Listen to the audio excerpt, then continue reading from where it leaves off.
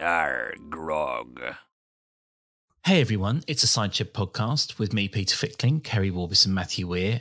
So exciting news. Keri has something positive to say about this week's The Archers. Take it away, Keri. Not only is it positive, it's positive about Pat. I was just telling you two, wasn't I, before we hit record, that I was trying to think, which bits did I really like from last week? And Pat's acting, well, not Pat's acting, the woman who plays Pat, I thought was absolutely brilliant on Sunday. It was the opening bit with Harrison where she'd gone round to, he was listening to a Eurovision podcast, bit weird, and she was all a jitter about Rob appearing and wanting him to do something about it. And I just was listening with my AirPods in and just thought, she's crackingly good. And actually, I know we have a bit of a laugh about Pat as a character, but maybe the actress is amazing. You had your earpods in and you were listening to Pat going on. Was it Dolby surround sound? She's actually got a really good voice, I think.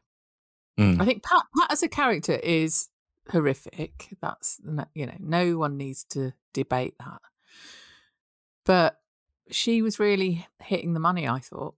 We do make the point frequently, don't we, that just because we hate a character doesn't mean we don't appreciate the quality of acting that goes in to make us hate the character. Like, I mean, who have we said it about before? In our defense against other people, there was so much Russ hate, but there are a lot of people who were willing to come out and say that Andonis is a brilliant actor because they made made them hate the character so much. But wouldn't you also say the same for Helen?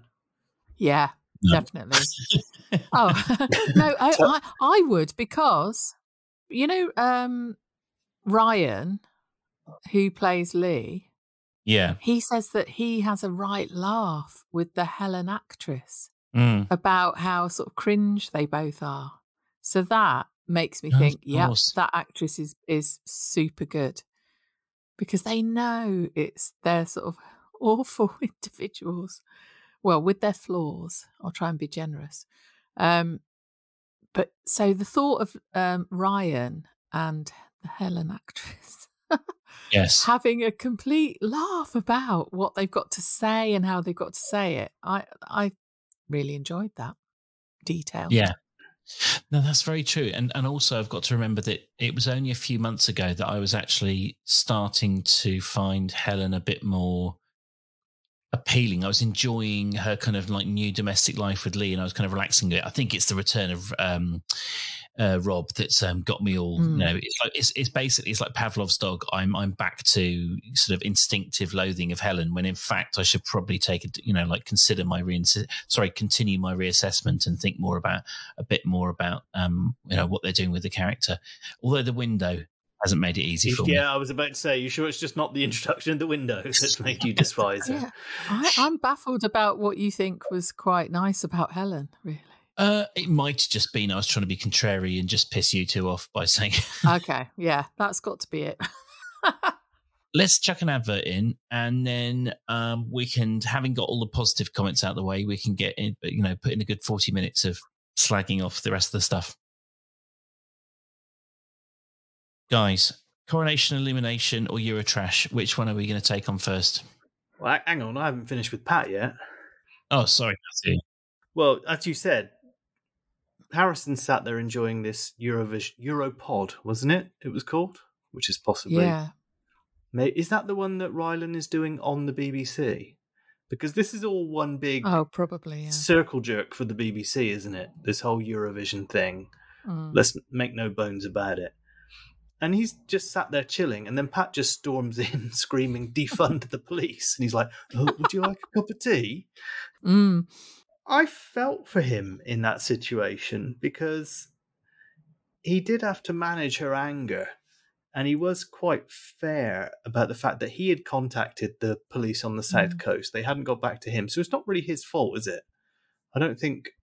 No, but who should she go to? She's going to go to him. And he did handle that really well. How he sort of went, when she went, And, you're protecting the perpetrator rather than the victim. And no wonder everyone hates the police. And he just went, there's a big pause. And he went, would you like a cup of tea? Yeah, I mean, what you can't see, because it's obviously a radio show, is she is wearing a F the Police NWA t-shirt during that scene. I did send you to my very proudest moment, which was my little boy singing KRS-One and the Sound of the Police. Whoop, whoop. It's the Sound of the Police. On the train, yeah. Sound of the Beast. Yeah. I do think, he's good in those moments, isn't he? And he did say, you can come to me anytime, not as a policeman, but as a friend. He can see she's getting really jittery. Oh, and he actually said, I'll speak to Hampshire, which I thought was quite impressive. He's going to speak to a whole county. Yeah, maybe he'll stand up in front of the entire county on a stage with a microphone. Now, look here. Yeah. You heard of Eurovision? Anyone got a big screen?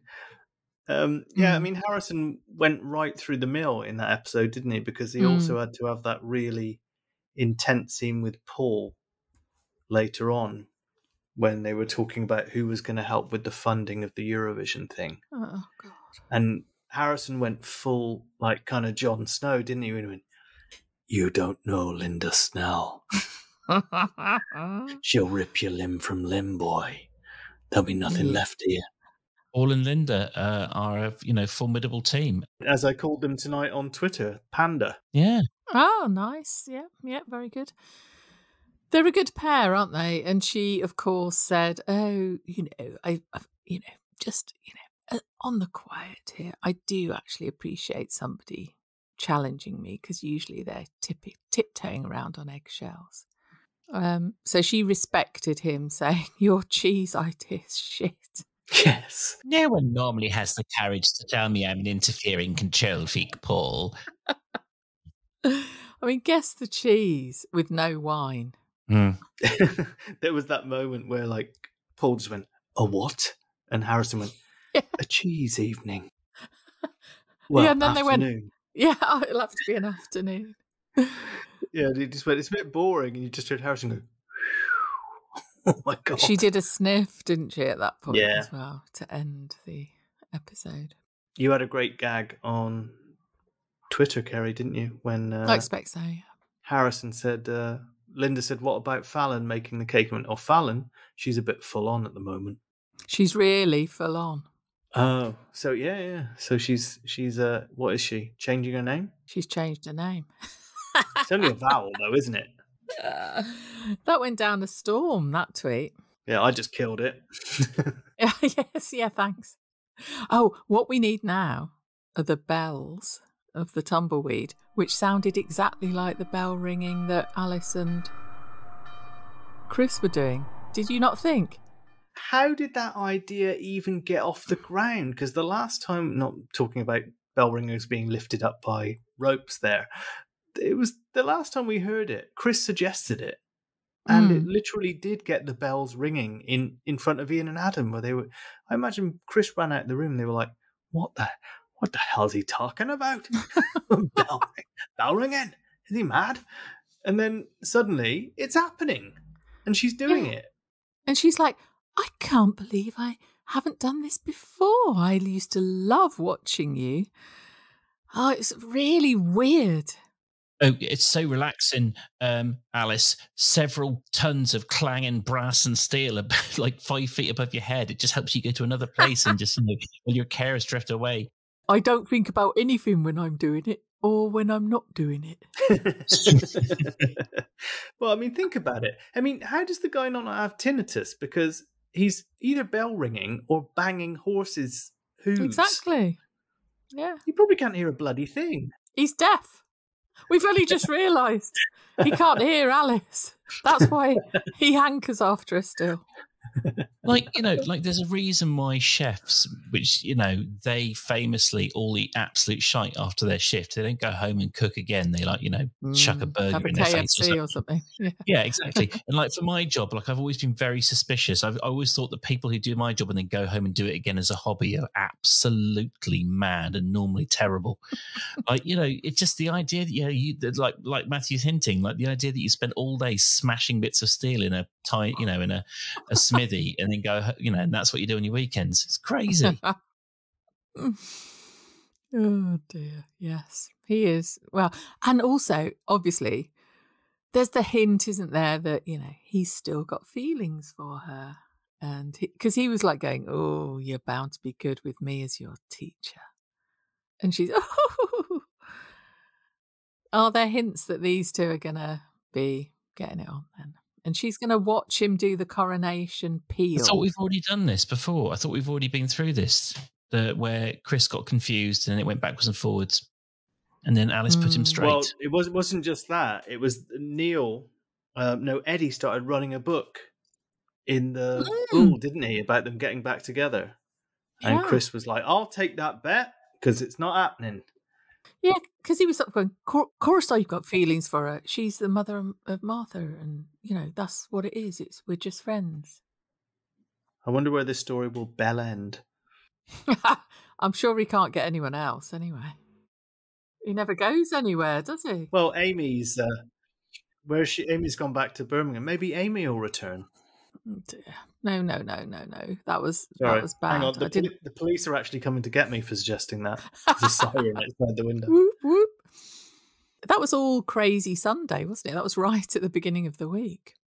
What has Alice been trying to get out of her head this week? Because, when she's up there reaching Chris's Zen-like state, I mean, obviously there's losing her mum, Jenny's will, and now her concern that Brian isn't going to give her, all the money. Well, they are quite ghoulish, this bunch, aren't they? Their mother has just died. She got left 15 grand. She now wants to distribute it, but not all of it. Yeah, of course. Can I have Xander's bank account? I'm going to be giving bits of money to all of the grandchildren. Obviously not as much as I got. Just very strange. And then she just went, I don't suppose there's any weird stuff left in your will, is there, Dad? Dad, is there? Have you done something weird?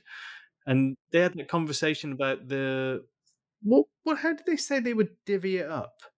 That most of it would what was left would go to the 5 kids, but the farm would go to the... They'd already decided, hadn't they? They sort of said to Brian, this is what your will should say. Yeah. It should be this. He very diplomatically just went, okay. Just stared at them. I loved him. And they were like, is that what you've done? He was like, he basically said, it's none of your business. Yeah, what's in my will is my business. And the goal of Adam to say it's a generational thing. No, it's not a generational thing. When your shitty kids start asking you to your face, how much money you left me when you die, I think you're entitled to say, well, thanks for dinner, now fuck off. Yeah. Hey, I came up with a right good pun about all of that. Brace yourselves. Okay, I'm strapping in. Beef Will-ington. Oh. Because there was beef about the will. Peter, you know what he needs to. No, I disagree.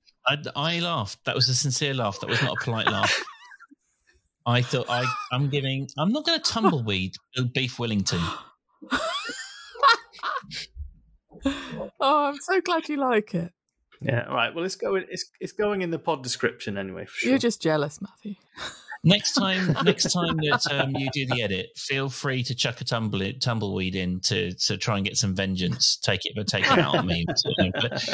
But I think the tumbleweed has to be saved for moments of true dreadfulness. In fact, the whole bloody episode should be called Beef Will-ington. Yes. If I've got anything to do with it, which I haven't. I'll see what I can do. I won't be bitter. Matthew's bitter. Alice is preparing to be bitter about, it did feel a bit random that they just parachuted that whole Brian Will thing in. But anyway, do you think Brian's going as well? Do you think they're going to be killing Brian off soon? He said he's not going anywhere. He said, I'm planning to stick around for a long time, didn't he? Which was like, yes, I cheered at that. By the way, Beef Wellington putting in a microwave, no. Oh, I highlighted that just wrong. Yep. No microwaving of pastry, thank you. Overcooking the fillet. What's the point? Yeah, that just proof positive Adam's a cretin, as if we needed proof positive. I'd love to play a game of Keri Bingo with the podcast one week. Like, you have to draw or what is it, the drink Keri Warbur's drinking game. Like you take a shot every time. What would it be, Keri? Every diss of Adam. I love Brian. Yeah, every bit of horniness towards Brian. We've all got our things. Spare a thought for Ian, because he just went into the kitchen and devoured an entire pavlova while they were having this really awkward face-off. He was just hiding all the time. Did you notice as well, I loved this bit, that Adam offered Brian a nightcap. And Brian said, I better not, because Ian's waiting in the car outside to take me home. I thought, so Ian's sort of sitting in a car outside and Adam's going, fancy a nightcap to Brian. Are you sure it's a car? He's selling pizzas outside Brian's house. Yeah. I thought, so Brian could have gone, oh, yeah, okay. Yeah, I'll have a few nightcaps. And Ian would just still be sitting outside, having cooked dinner, hidden in the kitchen with a pavlova, and put Xander to bed because he was being a bit tricky, wasn't he? Because he wanted to stay up with all of them. Yeah, because they had that conversation that what was the book? Harry McClary from Donaldson's Dairy. Yeah. But I mean, that's Adam's new second cousin, Harry McClary, isn't it? He's going to meet him next week. There you go, Matthew. No tumbleweeds for you. You've got the good jokes as well. But Hank, what's the geography of the village? Does Ian need to give Brian a lift home from Adam and Ian's cottage?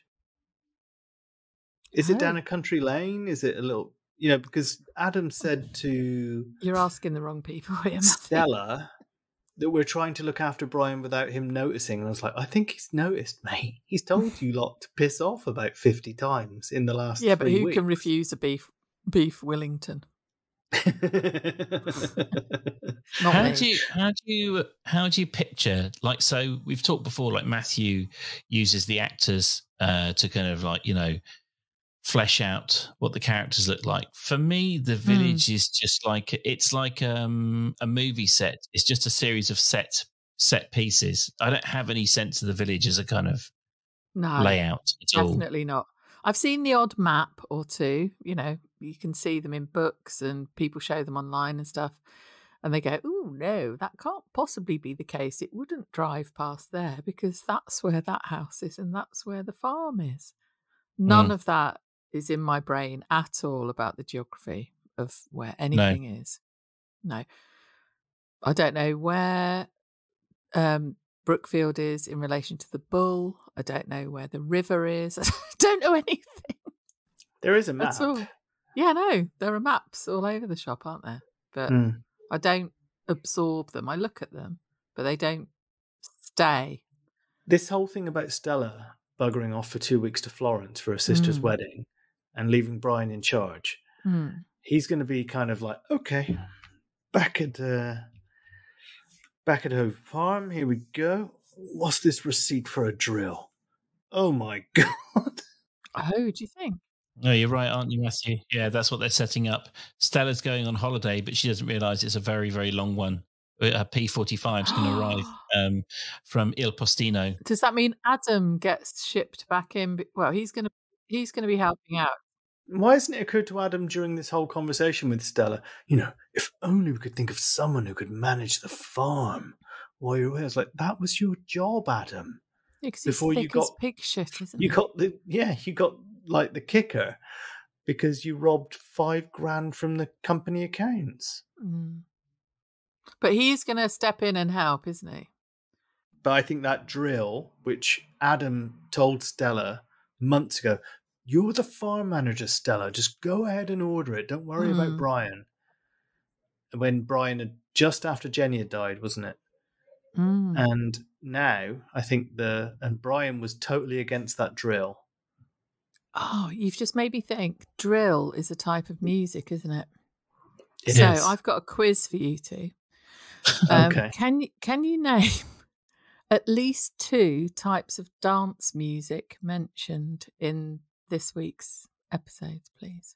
Well, there was a Italo house because Freddie was going to do an Italo house set.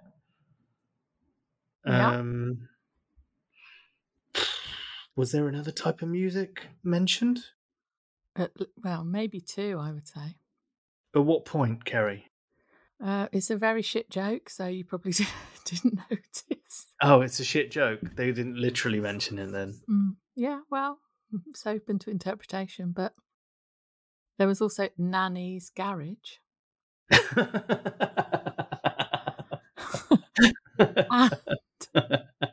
Oh, that's good. That is very good. I know. And Jazzy Fleeces. Peter's just killed himself. Peter's trying to think, when did either of those 2 things crop up in the Archers this week? I can tell you both. Nanny's Garage belongs to Susan, and Ian owns the Jazzy Fleeces. I knew about the Jazzy Fleeces because that was Freddie's rant. That was when he was. That was one of the things about this week was it was so many micro plots all overlapping, all with the same cast members, slightly kind of involved to differing degrees. It's actually quite difficult to talk about the Archers this week with any kind of like coherence. Yes, it is. It's very scrambled, isn't it? Because I was thinking, like, where the fuck are these different Eurovision bloody things and coronation things happening? Didn't care. Still don't care. I know, but like where? Because they were going to borrow a screen from the Bull, and I was thinking, but isn't that event that you're borrowing the screen from the Bull for in the Bull or anyway? Well, they're just going to use the big screen, not borrow it. Wouldn't you just say, "Can I have your big screen, please, Kenton"? Do you know what we mean, though? It's what is happening where? You know, there's how many Eurovision things are there? There's the one, and it's happening. No, there isn't. There isn't just one. Is there? I thought there's one now, and it's just happening in the Bull. I don't think there is just. Is there? Where's really? the other one happening? Yeah. Or maybe there's multiple coronations. Anyway, both. It's all awful. Why would they be borrowing the screen from the Bull if it's in the Bull? Yeah, Matthew, explain to us. There's a couple of things happening for the coronation. Okay, there's going to be a picnic on the green, as far as I know. I heard that. What on earth is that? Because that's not been properly explained. Yeah, Neil's going to do a special bell ringing for Eurovision. And Kenton's got some... And the illumination coronation. Yeah, the illumination coronation. Kenton's made some... Sorry about the seagulls are in shagging season. Kenton's got some specialised cocktails, hasn't he? He's got a King Charles, which is a riff on a classic martini. Yeah. And the Queen Consort, which is a warm can of White Lightning with a Rothman stubbed out in it. Brilliant. And a tampon. I was trying to work a tampon into that and I just couldn't quite do it. Listeners, if you don't know what that's referring to, do not look it up. It's mind-scarringly horrific. Definitely look it up because it's an illumination into what this stupid coronation's all about. Yeah, who we're going to be ruled by. I got stared at this morning because there's a sort of a promenade in Folkestone, is a vaguely good way of putting it. And there's kind of little gardens. And they've done a kind of coronation floral arrangement, kind of like planting in one of the gardens, in one of the beds. We were out for our morning walk this morning and I walked past and I couldn't help it. I was just like, it's just a giant tampon, yeah. And I couldn't help it. I was just like, for f***'s sake. And this kind of couple looked at me with absolute horror, my lack of royalist zealor, fervour. Mm-hmm. I was just, oh, bloody hell. There is going to be serious domestic strife at the Fickling household if anyone tries to make me watch any of the coronation. I just want to hide away from it the whole weekend. Sounds like there's potential for that. Well, as I hinted on WhatsApp, there is my lovely wife did say that she wants to dip in and out of it. Does she mean for the lols? Is it for the lols? Isn't that what Charles said to Camilla? Yeah, I just want to be in and out. A bit like a thumbtacks. My sausage fingers. I tell you, of all the impressions we've ever had on the show, Peter's King Charles or Prince Charles is the best. Not my king. Hashtag. I thought you yeah, not my king. Absolutely, yeah. I'm never calling him King Charles. No. Never. Prince Charles. He will be Prince Charles until one of us dies. I've got a motto for us, which is lick a cider lolly, not a boot. Yeah. That's good. Do you think we're going to sort of hemorrhage listeners at this point? Some things in life, I'm kind of like, live and let live. Everyone, we've all different shapes, different, what's it called? What is it? Different strokes, different folks, all that stuff. Yeah. But I'm afraid I am like, it's binary with the whole royal family thing. Imagine because all countries are equal, but all the ways that all countries do things are not equal. Like it's some things you just look at another country and you're like, that's wrong. And the rest of the world must just look at us and think this is madness. That's what I thought was great about Kenton in his subterfuge ringing Natasha, courtesy of Bridge Farm. And he was like, yeah, this might be of interest to you, illuminating Bridge Farm, because you tie in with a lot of our new king's passions. He pretends to care about the environment whilst taking blood money from evil regimes, and he pretends to be Welsh. Oh, it's, yeah. Kenton was the closest we got to a Republicanist. He's Comrade Kenton, isn't he? You remember his old diary? That's another pun. Republican. Oh, sorry. Hang on. Sorry. I'm trampled all over your joke, Keri. No, it didn't occur to me until after I said it. But I loved his disinterest, and he was like eating a sandwich upstairs, and Jolene going, but we can make loads of like money out of this, and he's like, and I'm just eating a sandwich. I don't care. And encouraging Natasha to take full advantage of it. It's going to probably fall back on him and blow up in his face, but he's the closest we've got to any kind of dissent in the Archers about this coronation nonsense. And I'm a bit disappointed in that. I really hoped that some of the youngsters or one of the youngsters would say, what are we doing? A bit like Chelsea did with the when she was arguing with Susan about the environment. She's just like, yeah, well, what about the planet? It's that's pretty important. Actually, I did think, like, for Susan, because she's obviously like the ultimate royalist so far on the show, like for her, like Prince Charles is like the ultimate manager. Like it's like, it makes complete sense that she would just fall into kind of lockstep with the whole thing. I mean, we've said before that Susan just inhales the Daily Mail, doesn't she? But august publication, Claxon. It is. Yeah, it's an august publication. Why can't we have some dissenting voices? Mia, probably. Jim, I think, would probably be in favour of the coronation just out of tradition, but I quite feel that maybe Rex wouldn't be much of a monarchist. Some sort of questioning of it on some level. But they can't, can they? They just can't do it. This is supposed to reflect real life. Yeah, but look at the that run the BBC. Not anymore. Well, just all right, one down.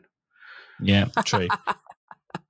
I am no Fiona Bruce fan, but I have taken a lot of joy out of this new thing she does, where she basically says, "Oh, this audience is split along the lines of the voting intent of the people who voted in this district. What do you think about this?" And just these kind of like these perfect moments of just the whole audience as one staying completely silent when asked to raise their hands. And I think it's you're starting to see a push back against some of the insanity. She's married to a massive Tory, isn't she? Yeah, absolutely. I'm no fan of hers. I'm just saying, but she has found a way of kind of cutting through this nonsensical both sides when it comes to Brexit and all this other stuff, which I'm appreciating. Anyway, Matthew's in Portugal, and I think that I remember when I lived in America, you do just watching the news doesn't give you a sense of like the fact that like I really do feel like people, like, even if they voted for Brexit, or I as a Remainer am becoming a lot more forgiving for people who voted Brexit. I'm no longer cross with them, and I think people who voted Brexit are no longer sort of feeling that kind of dogmatic. It's a glorious success story. I think it's starting to turn around. You would hope. You would hope. Yeah, I don't know. Did you feel like, Keri? Well, the shit is hitting the fan left, right, and centre, isn't it? If you can't see by now that it was a very bad idea, then it's a bit of a mystery, isn't it? Just to go back to the monarchy for a second, I mean, Portugal, the beginning of the end of the monarchy here was the regicide in 1908. And sadly, our tourism has never recovered. Yes, good one, Matthew. Exactly. Yeah. Anyway, Dennis, what do we think of him? It's so early on in the story, isn't it? I'm just kind of like, I'm just sort of letting it wash over me. I'm just kind of like, okay, let's see what happens. There's not really any real clues as to the kind of end goal of it. Like, what is it? Is it more of what we were saying about? Is it more just kind of like keeping Chelsea and Brad front and center because they're these kind of very popular, very kind of important characters, and it's more just kind of fleshing them out and giving them some more, backstory, flesh on the bones, kind of thing. Exactly, yeah. But in terms of his behaviours and him sort of going, I've turned 50, I was shit, now I'm going to try to get to know you. You can kind of think, right, okay, you want to make some sort of amends. That's perhaps okay, even though it's almost unforgivable that you were shit for all of that time. But for then to hear him say to this relatively young kid of his, I'm lonely, you should be texting me regularly. He kind of switched on the guilt tripping to, in that very first meeting at the chicken place, was it Dando's or Zando's? Whatever it was, with the nice spicy rice and the unlimited lemonade. You can't do that in your very first meeting. Don't start saying to them, I'm a lonely person and I need you to contact me more often and go for chicken wraps now and again. No wonder they're going, no, I don't think so.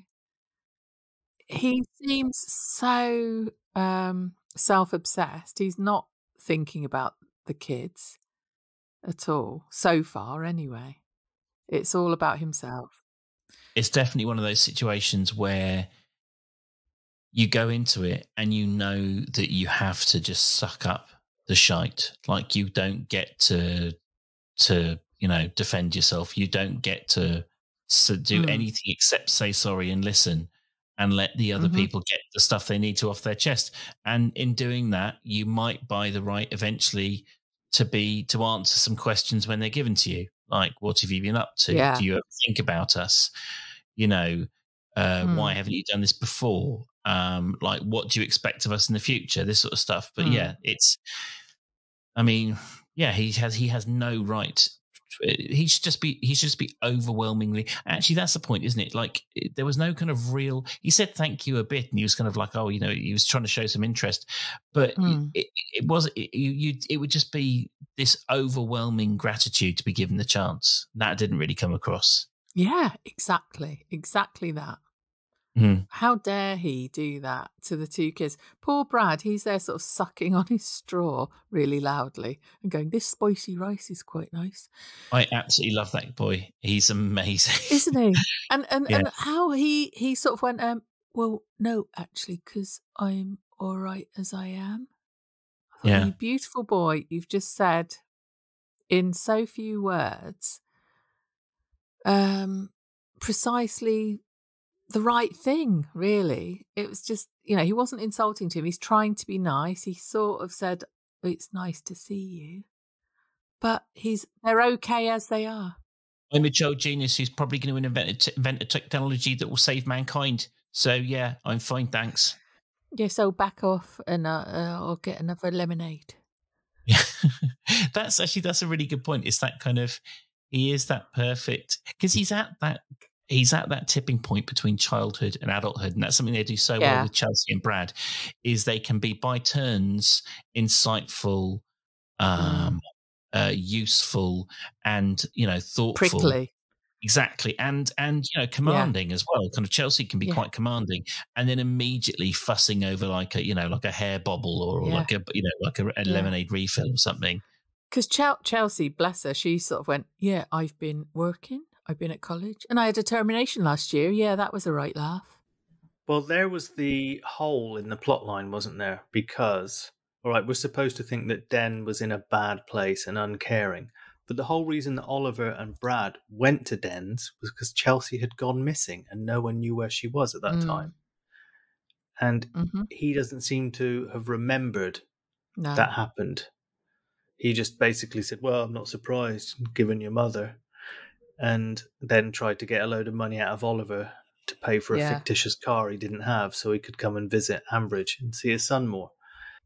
Which bad place was he in? Birmingham. Was it Felpershire? Terrible. I can't remember. Which of the bad places in the Midlands was it? I told Charlotte about Matthew calling Folkestone a bad place. I never called Folkestone a bad place. She was disgusted. We were having a lovely walk yesterday. When did I call Folkestone a bad place? You inferred it. The listeners know, Matthew. The listeners know. What, the fact that I made a Hitler nappies ad saying they were handcrafted in Folkestone? Yeah. What you need to remember, Peter, is that your wife wants to watch the coronation. So. Yeah, actually, I'm back on Matthew's side. How dare she disagree with Matthew about Folkestone being a dump? It's really not, though. I'm as surprised as you are, Matthew. It's absolutely lovely. But yeah, anyway, don't move here. Anyone else? Yeah. I have, I know. Don't come and spoil it. I have no knowledge of Folkestone. I'm literally just, I'm joking about it and somehow hitting a nerve without meaning to. I'm looking down our list, guys. We've done the coronation, we've done bell ringing, we've done inheritance. Dennis is lonely. Tick. Have we done enough about the Eurovision stuff? Because we talked about, we don't know where it is, but it's difficult to describe, isn't it? As I said, it's been a very bitty week. Okay, I know what to say. I sometimes really wonder how this stuff gets passed to be put out on air. Like, not us, but the Archers. Sorry. The Eurovision is so bad. It's like all of the agonies of like a Christmas panto without the excuse of it being Christmas and therefore having the tradition. It's completely going all over the place because you've got Linda 1 minute, Paul the next minute. You've got Harrison somehow connected. Then there was the weird scene with Justin when he was then like forced to, cough up the money. I just don't know what's going on. Am I missing something? Exactly. No, only Matthew knows what's happening. Why? It's all a mess. I don't. Yeah. Why did Justin refuse to? Why did Justin refuse to pay up anyway? Just because him and Lillian have started using the withdrawal method? I don't get it. It's because apparently he's pulled out of the Business Angel. Yeah. Is that her name? Business Angel. Well, he said he felt like he was practically blackmailed, didn't by he? A copper. Never been heard of. Ooh. All I want to know about is the foil curtain and the honeycomb balls. Oh, yes. Help me out here. What is a honeycomb ball? Don't know. And he went to Craft and Spangle in Porchester. Mm-hmm. Yeah. He's a very, very camp character. You said that your daughter was giving your daughter was giving side eye. Oh, yeah. Oh, God. It was so funny. Never normally do my children listen at all to the Archers. Very sensible. Yes. But for some reason, I was listening down in the dining room and my daughter came down, slumped herself on the sofa, was on her phone, doing other stuff, but could hear what I was listening to, which I quite enjoy because I like getting the external perspective from time to time. Sometimes when my friend James comes down, he catches it and he's like, the bloody... One of the first things she said was, how is anyone tweeting anything about this? That was her first comment. I've never met Mimi, but I really like her. Over the years, I've really grown to like Mimi. And then when Paul was doing that about the full curtain, she just we have many gay friends in our household. She's away with a gay friend at the moment in Copenhagen. Oh, by the way, they bumped into Sam Smith in Copenhagen today. Anyway. Oh my. Yeah. Yeah, so she just really looked. Did they bump into him because he always wears enormous bauble-shaped rubber trousers, and it's impossible not to bump into him? He wasn't wearing the rubber trousers, I don't think. I saw the film she took of him. He didn't seem to have the rubber trousers on. I'm going to go into the kitchen after this to make a grilled cheese sandwich. I might bump into him. Any road.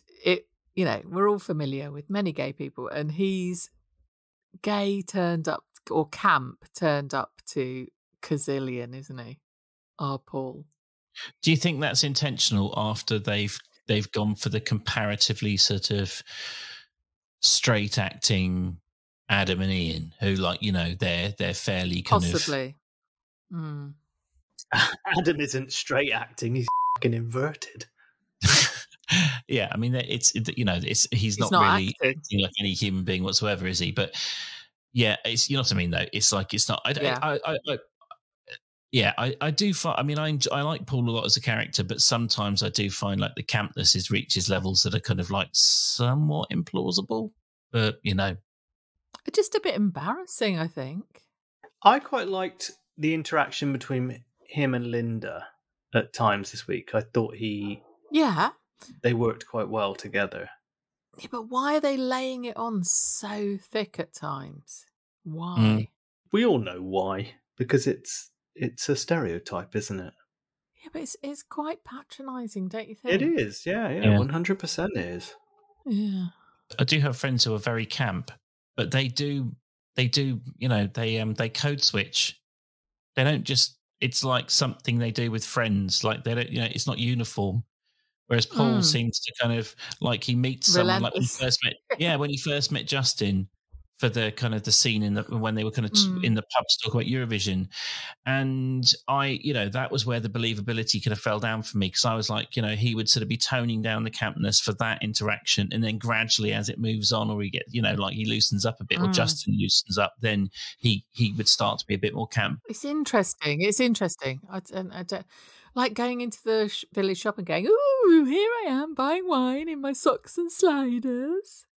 You just sort of almost can't possibly just speak without ticking loads of boxes. I don't know. I found out what a honeycomb ball is. It's one of those kind of balls that starts out as a semicircle, and you cut it in certain places and open it, and it fans out like a really cheap Christmas decoration. Like a paper thing.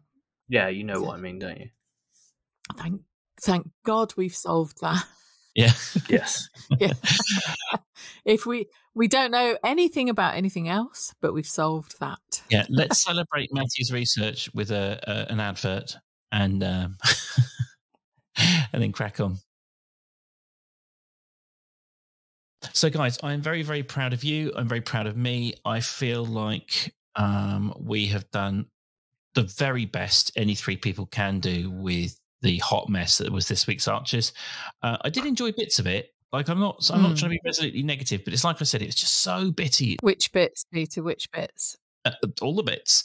But apparently, it's been a while since someone started a new Archers podcast. So anyone who's out there planning to do it, it's not as easy as it sounds sometimes. Like it is. It's a week like this can be quite challenging. So anyway, I feel pat on the back for all of us. So, Keri, if people want to praise you for your amazing ability to pun Beef Will-ington, anyone, where should they go? Come to @the_Cider_Shed_Pod on Twitter.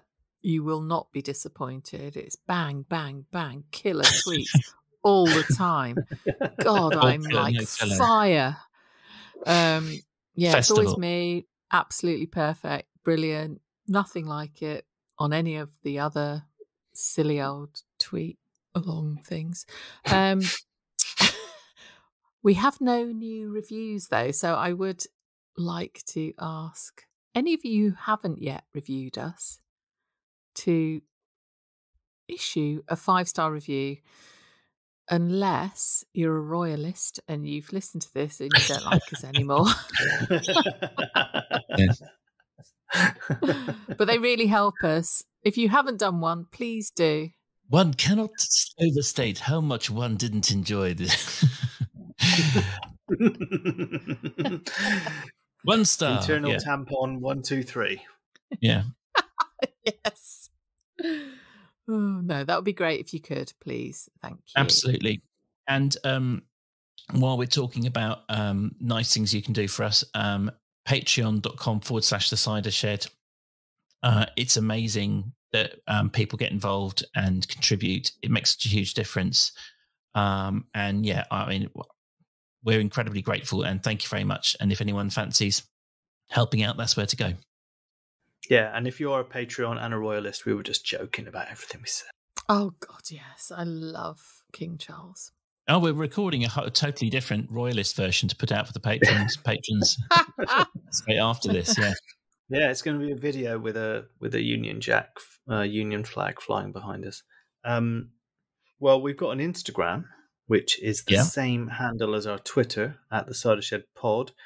Caused a bit of stir this week because I posted photos of us yesterday having a Zoom meeting where someone said that we look exactly like they expected us to look. I don't know oh, God. if that's good or bad. They said it was like, a couple of people said, didn't they, on Facebook or Instagram, that when they see the actors from the Archers, they're always kind of shocked, but we look exactly like they expected.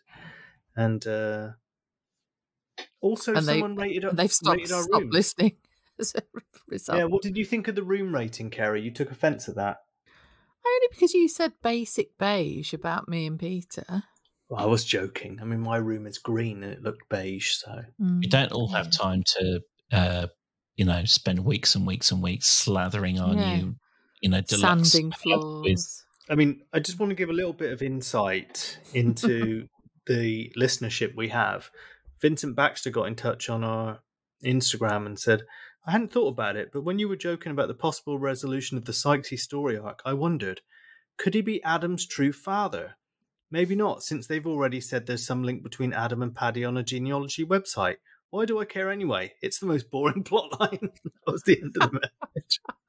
I do like anyone who can't even be bothered to edit their chain of thought. Yeah. They're just like, I've written it. Oh, there we go. Yeah. The stream of consciousness.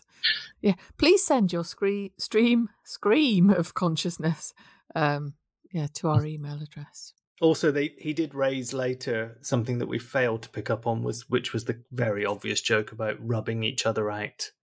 Oh, yeah. In the bowl, which, Oh, did you hear Susan say just the gun, is it, Chelsea?